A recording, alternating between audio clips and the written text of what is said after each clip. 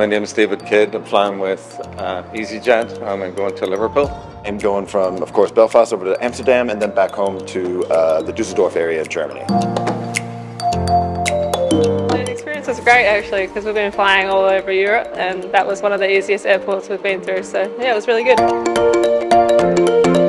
Going through security was absolutely fantastic, a dream. A lovely lady greeted us, helped us with the boxes. We went through, a hand came out to help me through because I'm blind, and then we got our stuff on the other end. I prefer to use Belfast City Airport because it's really close to me and I can get in and out really quickly, so I think it works really well. It was the easiest we've been through, so it was the quickest time that was spent here as well. More chill here than it is in Amsterdam or Düsseldorf. It's really good. I'm going for work and I have quite a few tools with me, so I took them through the oversized baggage and had them all checked, so really relieved to get them all through. There was quite a lot of staff on, which is much better. You don't have to walk huge distances, you can get through it really quickly. The thing I love about Belfast Airport here, my second time, is it's very peaceful and lovely, and B, the selling point is the people, their accents, you know, their friendliness.